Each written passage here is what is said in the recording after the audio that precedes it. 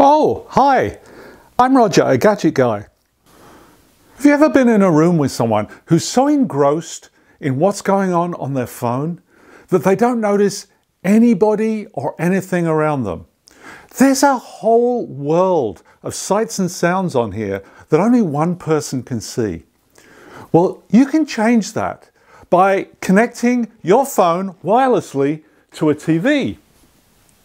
You can share photos and videos that are on your phone.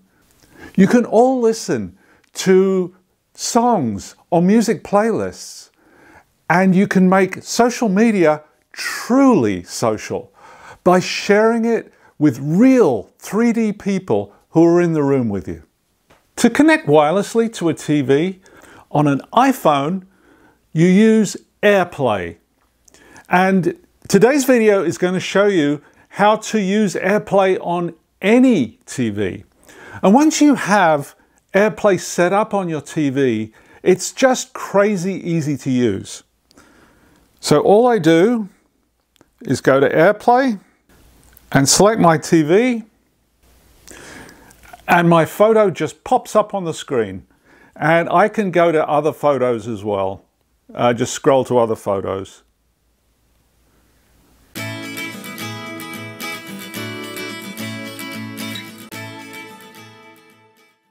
Every iPhone that you can buy has Airplay built right into the phone, but not every TV does. Now, if you have a recent smart TV by Samsung, LG, Sony, or Vizio, or any brand of TV with a Roku TV operating system, then it probably has Airplay built in. If it's any other TV, then it probably doesn't. Like this older Sony TV. If your TV doesn't have Airplay built in, you can add it by adding a video streamer. Now, the Apple TV and the Roku, this is a Roku Express, have Airplay built into them. But they're not your only choices.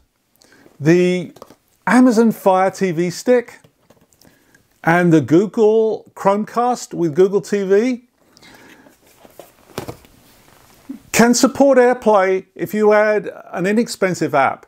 And I've tried that app, it works really well and acts just as if Airplay was built into the devices themselves.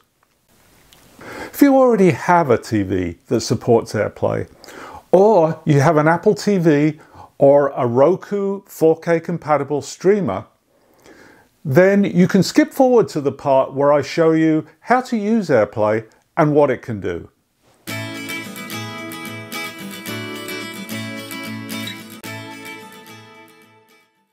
To enable Airplay on a Fire TV, we need to install an app. And the best one that I've found is called Air Receiver.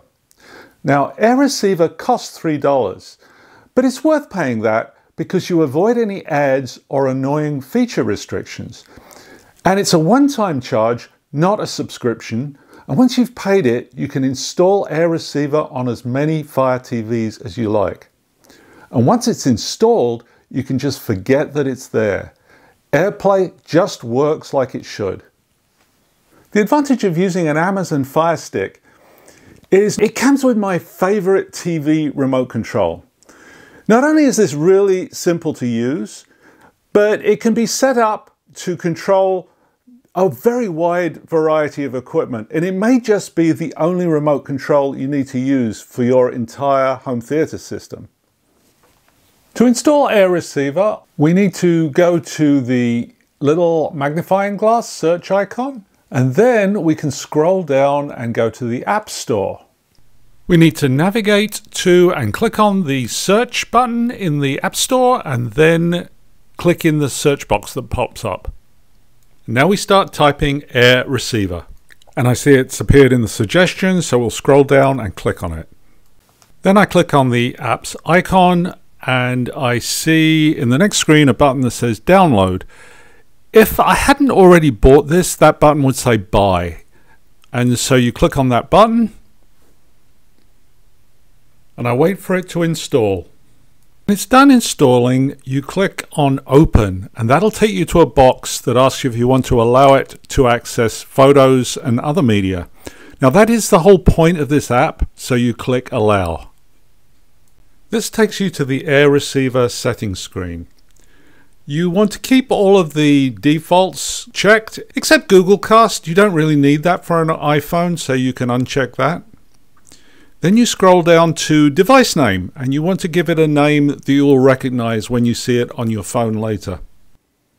I call mine Basement Fire TV, and I'll fast forward through the on-screen typing. When you're done typing, you click on Next. Then OK.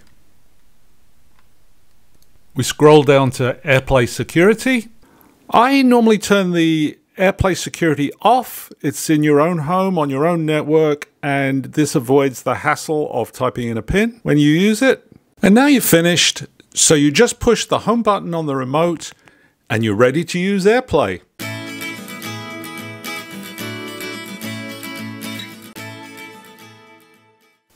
I'll show you now how to use Apple's Airplay. And to find Airplay when you're in an app, you need to look out for one of these two symbols or the word Airplay. To show you how to use Airplay on an iPhone or an iPad, let's go to the Podcasts app. We open up the app, we select a podcast, and at the bottom center, there's the Airplay symbol. We touch that, we select the TV that we want to play on, and then we push play. Yeah, exactly. So how do we get in the podcast state of mind? And the podcast just plays on the TV and the TV speakers. In some apps, the Airplay symbol is hidden. Let's go to Apple's Photo app. To find the Airplay, we have to open up a photo, and then there's the share symbol, which is a square with an arrow coming out the top. We hit that, then we have to scroll down, and there you see Airplay. And you hit that, select the TV that we want to select, and the photo just appears. And we can scroll to other photos in the app. Now let's go to the XM Radio app. In this app, we see the same symbol that's used in Google's Chromecast. And to find Airplay, we have to touch that. And you'll see that Airplay is under More Devices. You hit that, then you can select the TV that you want to play to. You click on the X to exit, and you hit play. Common Sense Policy Book, aiming to find middle ground on controversial issues. And the radio starts playing on your TV. If you can't find the Airplay button inside an app, the other way to use Airplay is to use screen mirroring. And screen mirroring plays exactly what's on your iPhone or iPad screen on the TV screen and plays the audio through the TV speakers. To use screen mirroring, first you have to go to the control panel. To access the control panel on an iPhone, you swipe up from the bottom. On an iPad, you swipe straight down from the top right. Once you have the control panel open, you look for the screen mirroring button, which is two overlapping rectangles. And you push that button, and then you select the TV that you want to play on.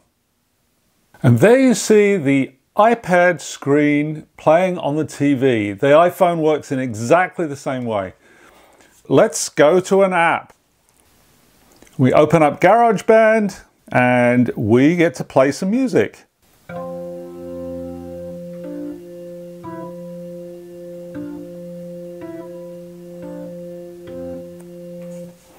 I can't call it music, but those organ notes sound pretty impressive on the big speakers. I've put links to videos related to this one in the description of this video.